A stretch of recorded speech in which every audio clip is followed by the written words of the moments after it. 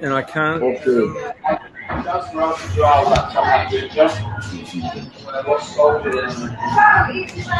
Here we go. I'm ready.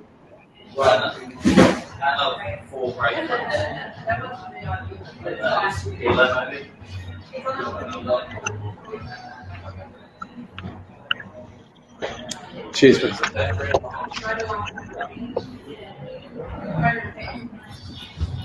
Well, looks like we've got 7 on the panel. Let's have a look. I think that we are now live, and then we can start. Okay. Hello, everybody. My name's Bruce Muirhead.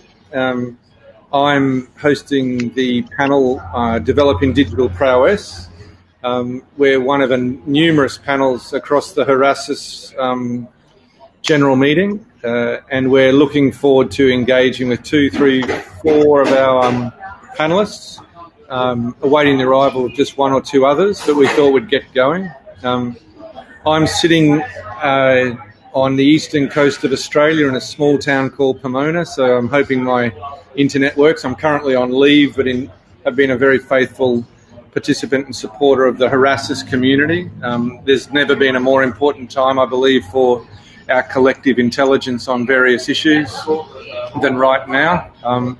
I believe Horasis exemplifies, in my mind, the connections of great minds and those minds who we just haven't been able to harness typically in events like this to contribute to problem solving.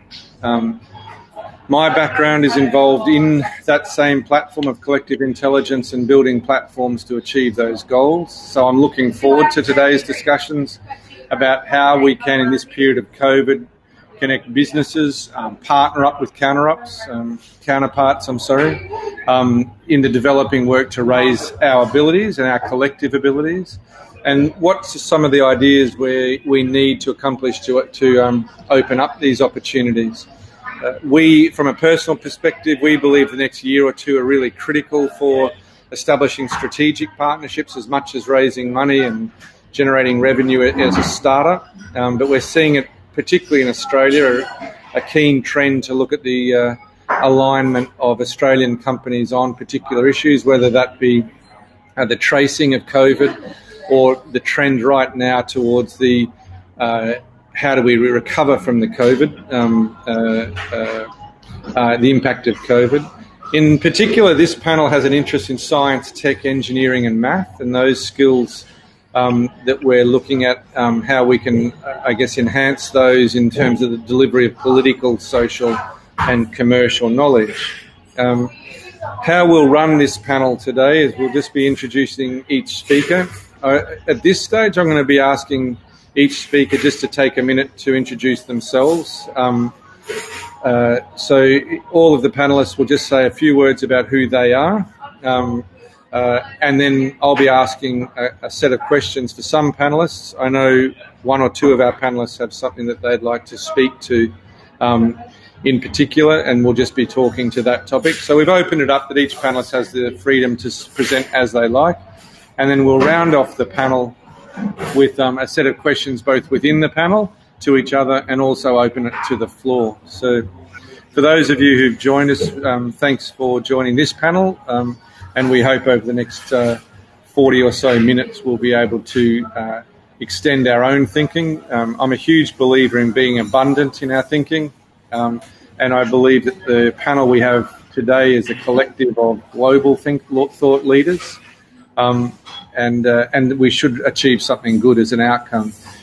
I believe that the outcome of the panels will be shifted into a report that Frank and his team prepare, and so we'll be able to look at that, as well as I believe we're currently live and being filmed, so we'll be able to undertake that. I will have some background noise with me at the moment because I'm actually in a distillery in Pomona, as I said, and it's 4 o'clock in the afternoon, a beautiful day here in Australia.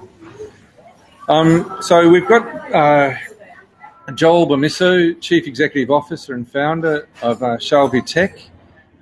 Joel's going to be speaking to us to lead the way, just with a few minutes speaking to particular work he's doing, and linking that with the idea and the work towards developing digital prowess.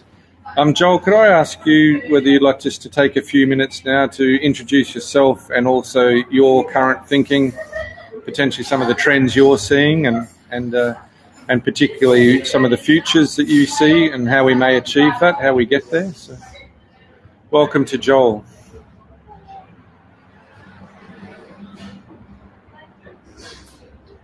And we'll get you just to unlock your mute button, Joel. Hello? That's great. Okay. Good morning, all. So, excuse me for my pronunciation. I start? You'll be starting, Joel. You're first speaker. Okay, thank you.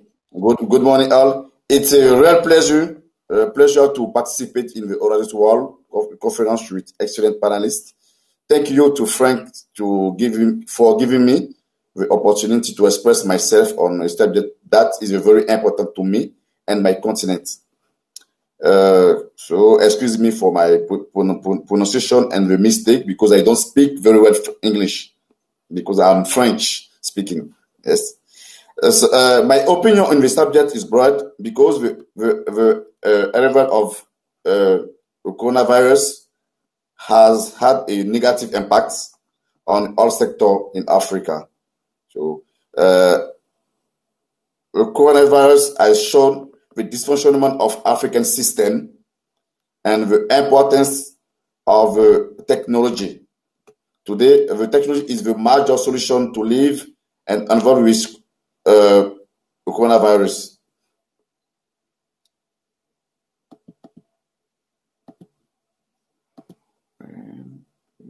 One minute.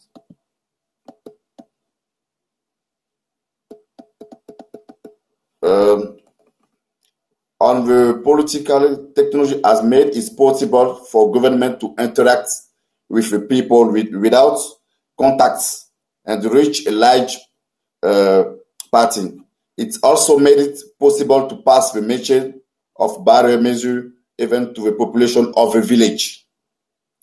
On the social level, the social network has interact people to stay with their parents despite the distance. In the educational level, the people practice the video conferencing.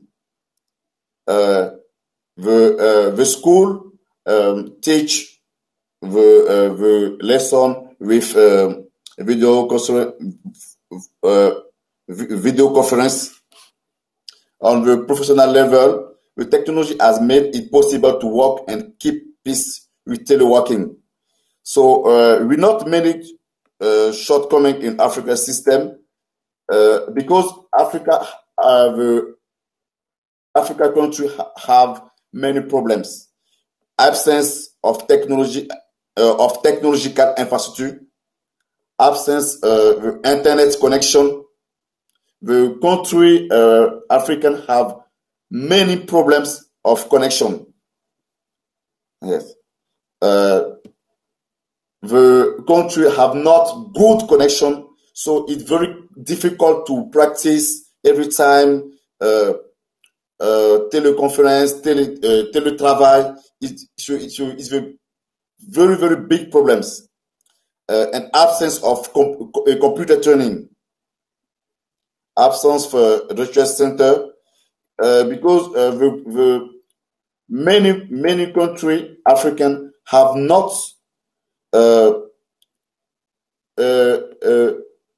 have not a research center of informatics, of technology.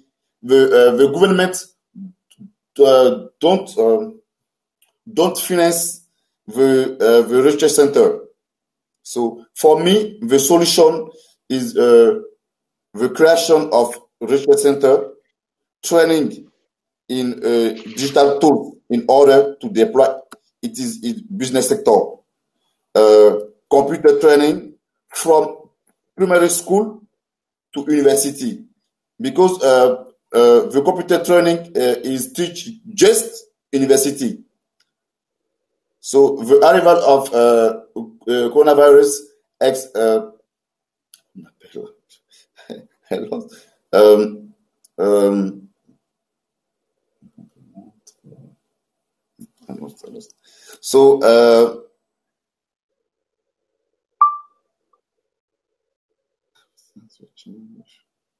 the people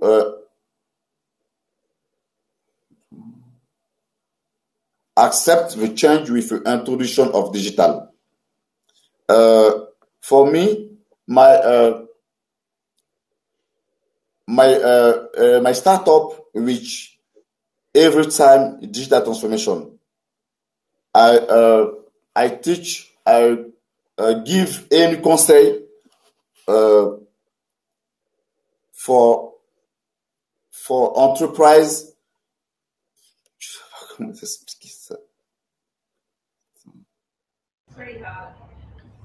You're doing well, Joel.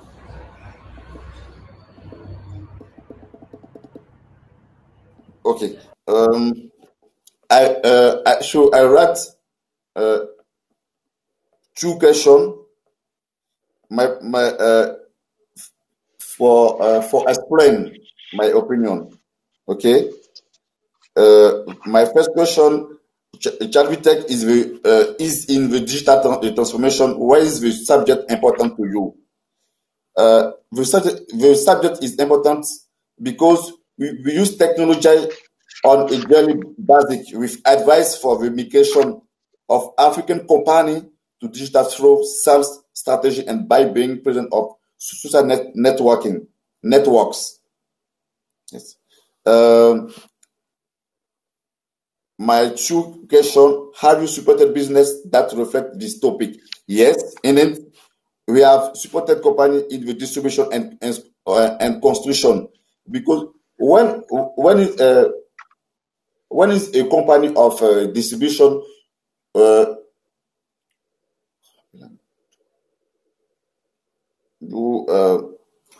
lost. It's very difficult for me to just. No, Joel. Why don't we, Joel? Take it. What we can do is we'll circle back because we'll work through each person's thoughts. But you've done well, and it's a brave thing to do. So, in terms of to get to where some of you're thinking, can we hold you there for a second, give you a breath, and we'll circle back in a minute.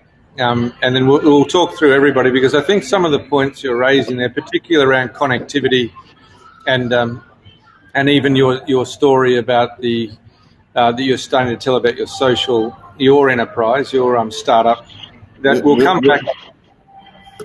The solution for me? Yeah. Hello?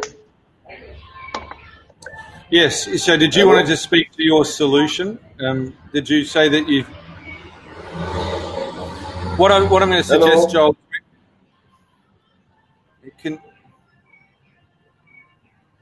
Have you got me now? Can everyone hear me now, Silvano, Bernard?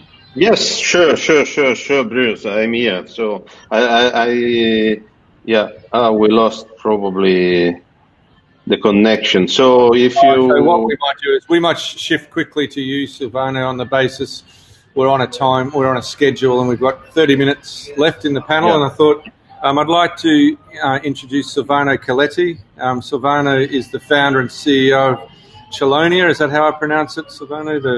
Chelonia is the right pronouncing. So Chelonia is a Latin word coming from the turtles word. Right. Yes, I'm the chief executive of Chelonia, known as Chelonia Applied Science. First of all, good morning to the world, because it seems that this is really an extraordinary meeting, but also an extraordinary exercise of digital world. So when we ask about why is important digital, I think that the answer is in this uncertainty period is right the way that we are meeting each other. You know, Razit comes from a very different experience in the past, and I'm following Razis at least since 15 years. And this is really the first time that we meet virtually. And for that reason, I think is a good exercise. By the way, so by training, I'm a nuclear engineer. I joined the executive education at Harvard Business School, and I was a fellow at École Polytechnique de Lausanne here in Switzerland, where I'm based. Chelonia is headquartered is registered in Lugano in the south of Switzerland, but it's headquartered in Basel, so in the very north of Switzerland. In my past, I have had the fortune to work with some very important scientific team, and I can mention for sure that I was part of the Nobel Prize team Ilya Prigozhin in Brussels. Ilya worked in thermodynamics of nonlinear system, and I want to introduce this not just to say about my CV, but because the problem of thermodynamics of nonlinear systems bring to the problem of complexity. That is something that came up with the topics that we have to cover today in terms of STEM. So this is a very hot topic when we talk about STEM.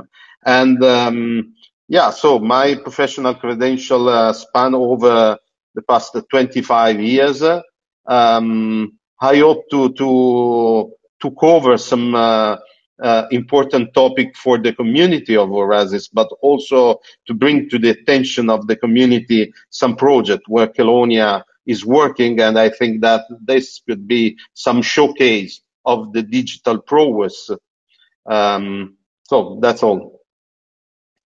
That's great, Silvano, and thanks for that contribution. We'll circle back to talk about some of the pull apart the case study, possibly as a way of a showcase.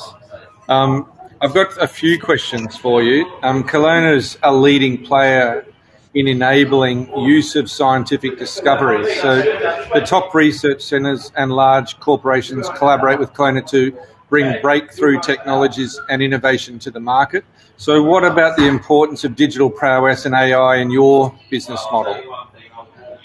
Yeah, sure. So first of all, I think that I can start saying that home to around the 40 museum and an Art Basel convention every year. Basel is famous for its vibrant art scene, as where we are based. But for the past 150 years, the country's third largest city in Switzerland also has established itself as an hotspot for chemical and pharma innovation. And it hosts the headquarters of two of the largest pharma corporations in the world, I mean Novartis and Roche. And by the way, also Chelonia, that is hosted inside the innovation office of University of Basel. So say that you understand that, of course, a great part of our business is focused on life sciences. We work with the University of Basel and with some of the largest pharma corporations. And we are developing many projects based on digital. We are embracing digital and data revolution in our value chain and in the value chain of our client. And you understand, and we can talk later on more probably, you understand that the complexity, for instance, of drug discovery and drug development, that is something we are working on every day. You understand how much is important the digital process, and also the introduction of some technology like artificial intelligence or supercomputers that we are using today in some project like Escalate for Cov. And so we believe that how can I say, the mathematics, computation, and of course the digital revolution will be at the core of the next, how can I say, business wave for the future. I couldn't agree more. In some ways, it's been framed as it's the digital revolution that was meant to come in 10 or 20 years, and it's here right now, isn't it? So what about the advantage of digital technologies in the pharma industry? Is there a distinct advantage in that regard? Yeah, so it's a very big advantage for the pharma. So I can bring to you the example of some project we are working on with digital and artificial intelligence. For instance, I can mention for sure a project related to the microbiome. Probably many of you heard about microbiome. That seems to be the next big thing for the investors and for the technology and the healthcare in the future. So based on artificial intelligence now, with some of our partners from pharma corporation, from pharma industry, we can predict the fact of some responding and non responding patients to some therapies. So so with the machine learning, artificial intelligence, and the digital technologies, we are in the position today to evaluate and correlate the big data from the public data set and the omics from the clinics of the patient in order to say if a patient respond or not respond to a therapy. And so you understand that this is fundamental in the personalized medicine. So the answer to your question is, of course, that it's, I think, very clear the importance of digital world in the pharma, and also if you think about the complexity of medicine, every time that each of us take a medicine, a drug, and you have a solution to a disease, behind the mechanism of action of the drug, there is a very complex world that will not work in the future without the introduction and embracing the digital technology in the value chain of the pharma industry. And you mentioned before it's compelling, to be honest, Silvano, in terms of the pharma industry. And we, I guess, within Australia, and from my local context, you can see that, particularly even within the CSL construct of R&D and innovation. Do you have a showcase? You mentioned it before that you've got a showcase. Would you be open to sharing maybe around the Escalate 4? For Cote, yes. Escalate. Yes, that'll help Escalate give clarity. Yeah, Escalate for Cote is, I think, is a fantastic showcase that we can bring to the attention of the community. I cannot share the desk now, but you can find a very good website that is Escalate for as number cov.eu.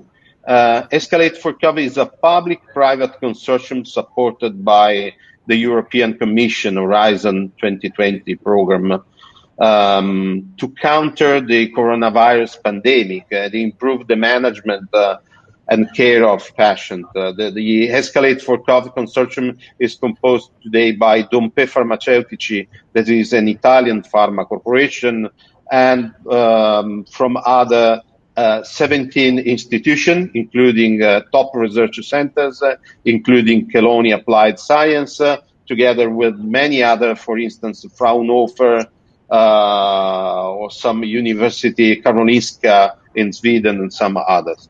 So, the showcase of Escalate, I think it's particularly important because it brings to the attention of the community the introduction of artificial intelligence and supercomputers for fighting the pandemics, so the coronavirus. The coronavirus disease has become an important public issue across the globe since December 19 last year. So as of the 20th of September of this year, so 2020, more than 31 million people around the world have been reported coronavirus in 210 countries. So it affects people worldwide, and there is no vaccine yet for the new coronavirus, which is considered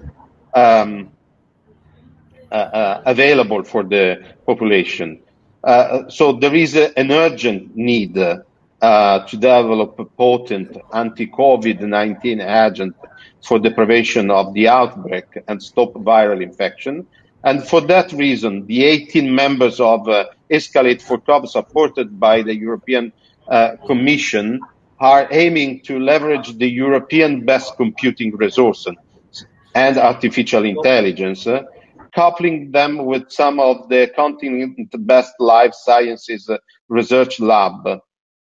At the core of the project, there is Escalate. Escalate is the acronym of Exascale Smart Platform Against Pathogens, and is at the present the most powerful and cost-efficient intelligent supercomputing platform in the world.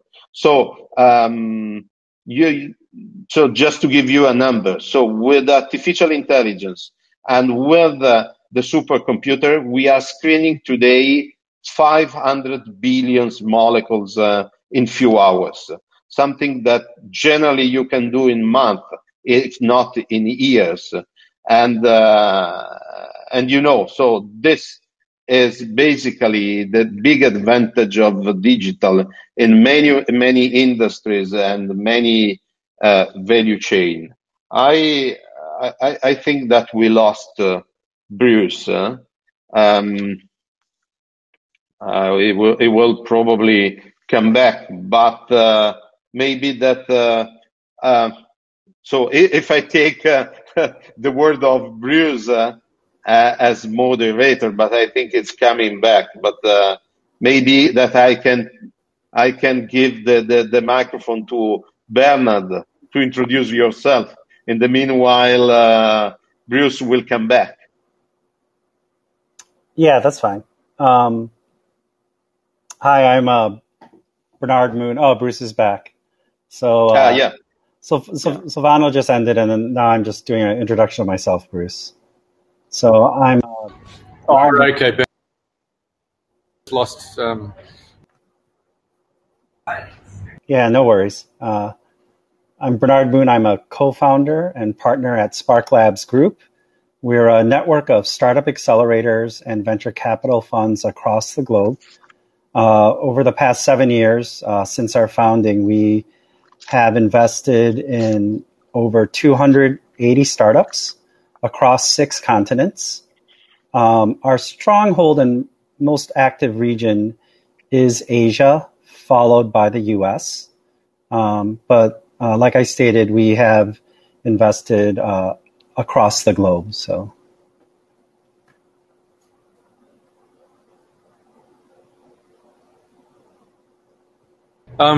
thanks for taking and portfolio that you speak to, but questions to get the ball. Venture capital, a topic important to you.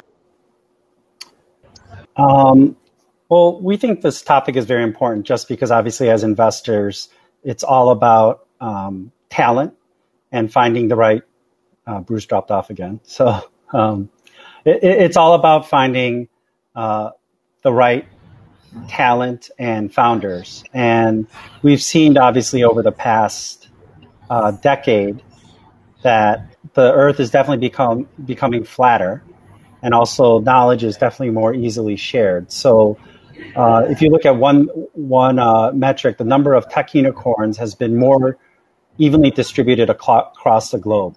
From over a decade ago, it was only a handful of countries that produce unicorns, and now it's, I think, over a couple dozen. And I think this trend will continue as STEM education improves across all nations, as training spreads. And training means not just at educational institutions, but also obviously in the corporate world. And this will create a more equalization of competition on the innovation front, where obviously the U.S. currently leads, probably followed by certain Asian countries as China. But we definitely, as a firm, believe that the next Mark Zuckerberg will be outside of the U.S. So, you do? Yep. Okay. And so in terms of, have you invested in any companies that reflect the topic we're discussing? Or? Yeah, we have. I mean, one of the companies we invested in is Andela. So they are based in Lagos, Nigeria, and New York City. And their thesis, we invested at their seed stage out of our U.S. seed fund. And their thesis was that the top 1% of software developers can be produced anywhere in the world. And all we have to do is test and train for them. And that's what they did. They started in Nigeria, and they developed and trained, and they've basically created an outsource firm that caters to the top Fortune 500 companies across the globe. We invested in their seed round. They were actually, since we mentioned Mark Zuckerberg, they were actually the first investment by Mark Zuckerberg's family office. They led their Series B. And then recently, a little over a year ago, Al Gore's firm, Generation Capital, led their $100 million Series D. So it's definitely on a good track and pace. It certainly sounds it. And it's a principle that would make, from a productivity point of view, make sense. So let's if we get a minute, it might be, I'm sure we'll have some questions from those who are participating, particularly when it comes down to something which is almost it's a crystal clear example. So thanks for that on that one, Bernard. Keshav, I'm glad to see you and welcome you. For those who've joined the panel, Keshav is the Group CEO of WNS Global Services. He's past chairman of NASCOM and member of the Wall Street Journal CEO Council. On the basis of time, Keshav, I might just jump straight into it with you. How is WNS enabling its clients to build digital strategy at the moment? Thanks a lot. And it's really wonderful to be here. Though I must say this is such an intimate conversation. It's 5 of us and 5 other attendees. So it's just 10 of us. So at the end of this, I just hope the 5 of us are in close touch along with the others, and let's see what we can do to grow our own interactions and business from here. Must mention that WNS is a company that actually has about 43,000 employees across the world. I run the company from Mumbai. We operate in 16 countries, 61 development centers. When I came in, the market cap was $400 million. We're now swinging between $3.2 and $3.5 billion. And digital first and technology intensive models, as well as great talent and people, is what actually drives the success of this company. We work across a number of core verticals, including insurance, healthcare, retail, pharma, and probably many of the top brands that you interact with across the globe are actually being serviced by one of my colleagues across from one of our centers across the world. In terms of digital, I just want to take you back to October the 4th, 1957, when the Soviet Union launched the Sputnik 1, and that actually started off the whole, the space race, so to speak. I think with COVID-19, what has now been created is a Sputnik moment that will drive digital acceleration at a pace that has never been seen before. And, fast forwarding in terms of where WNS itself is, we are focused on models where digital first has become digital only models. That's the first. The second is building digital skills and capabilities will now give way to building modern, business models involving digital, but more importantly, integrated into the overall scheme of things with hands-free ways of operations. And it is not just about assembling technology components, but it's all about aligning strategy and human-centered design thinking. So even when COVID-19 hit us in February, I must tell you, I operate from Bombay, and as you said, I also chair the Indian IT fraternity. At that point in time, I chaired it. So we have 4.5 million people who work in this industry, and I took charge of actually helping to move 3.5 million desktops in India alone to people's homes. And a BCP model that had never been tested before, in a week or 10 days, became what I call a PCP model, driven completely by technology, digital models, and people working from homes and having the lights on for global companies across. So at WNS, we started with what we call a hyper surge model, where we brought all our digital assets together to keep the lights on during COVID.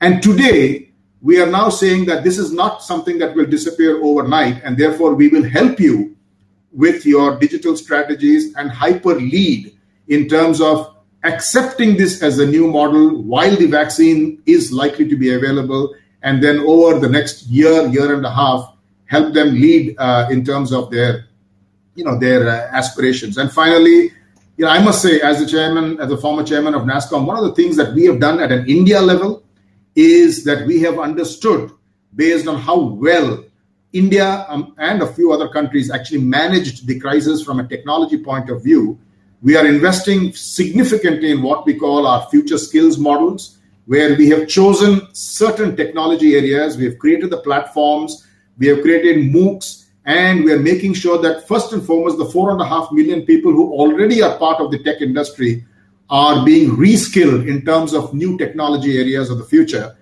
And we are tying up with universities across the whole of India to make sure that new technologies and new curriculum is now being thought through and dispensed in order to make sure that we get better quality people, more numbers, and India will, be the digital superpower of the world.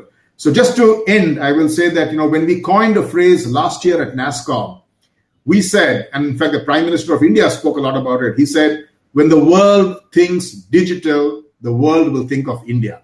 And that's how we're doing it. And that's how you're doing it. I had one more question, just if you could take a minute on it, which is how can we ensure that high STEM literacy? So we've just got 5 minutes left on this panel. So if we can, if you could just capture it in Keshav in a minute or two, how do you think we can ensure high STEM literacy? It's the core of the topic today. So. Sure. And I think, I'll just, once again, underline some of the things I said earlier. I think that's the model.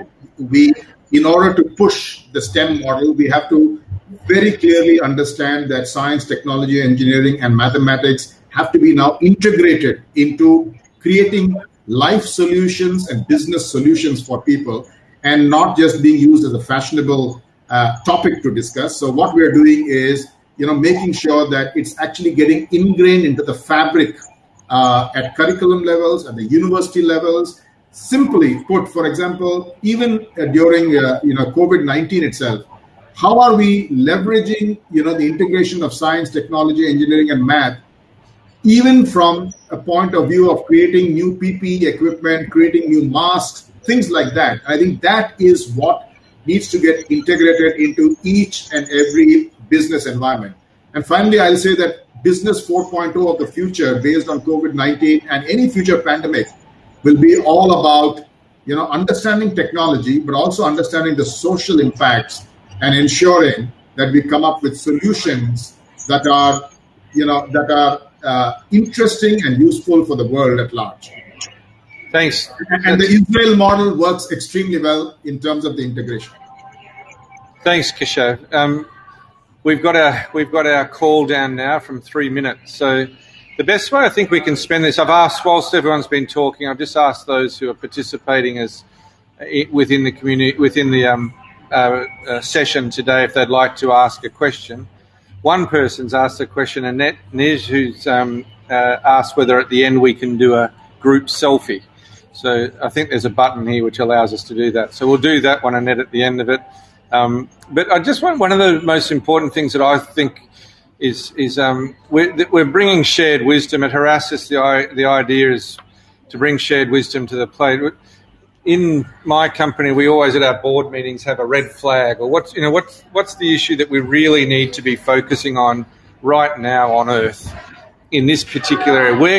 Where's the biggest risk we face? I'm going to ask all the panelists, just to wrapping up, it'll be 30 seconds each starting now, 4 panelists.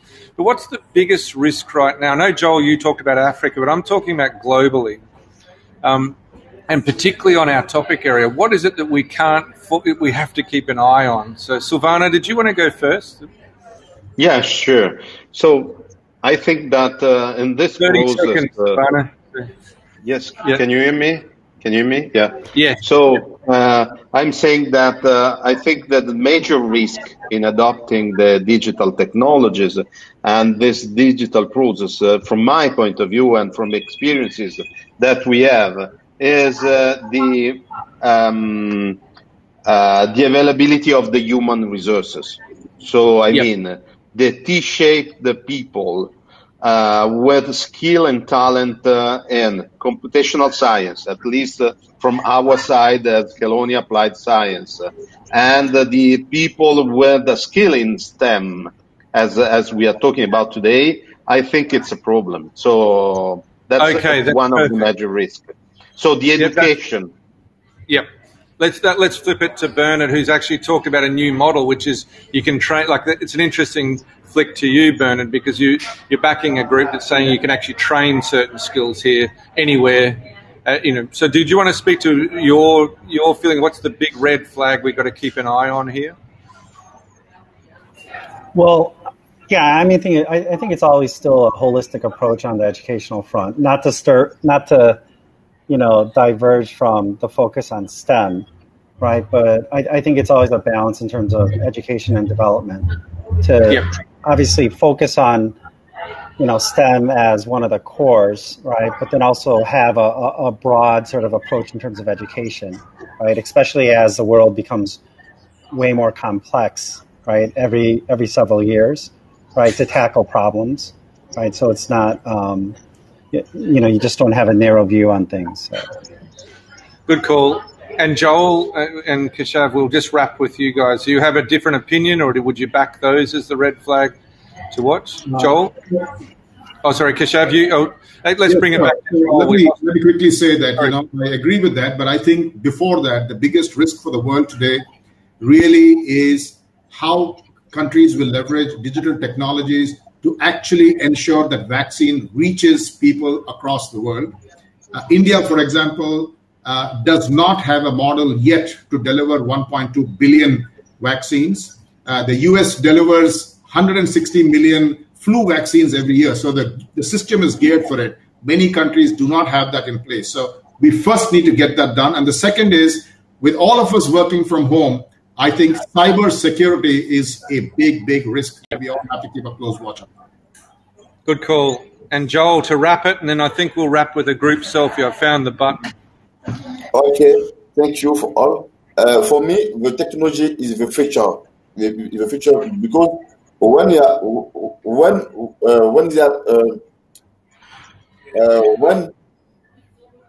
is a pandemic or all virus, the technology give many solutions to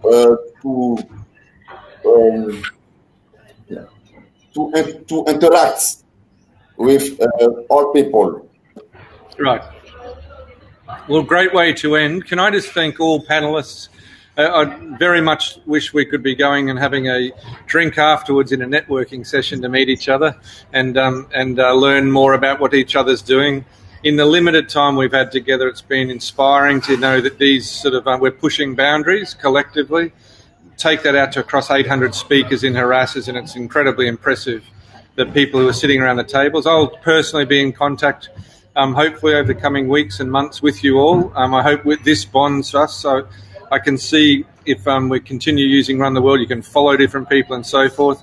If everyone's happy as a panelist, are you happy to try what a virtual group fi means? A group fi? So I guess you look at the screen and take a photo. No, do you want to take? Do you see? Take a selfie. Oh.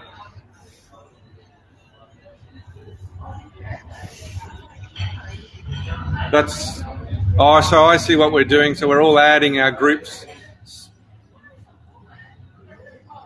Everyone's taken one. Oh, I see what it's doing. So it's gonna bond us together in a group photo. There you go. Perfect. All right, everyone. Thanks very much, and I very much appreciate it. Thank you all. Look forward to meeting all of you at Penn School in person. All the very best. Stay safe. And thank you. Bye. Bye. See you, Bernard. Bye. Thank you. Bye. Take care. Bye-bye. Bye. Bye. How do we leave?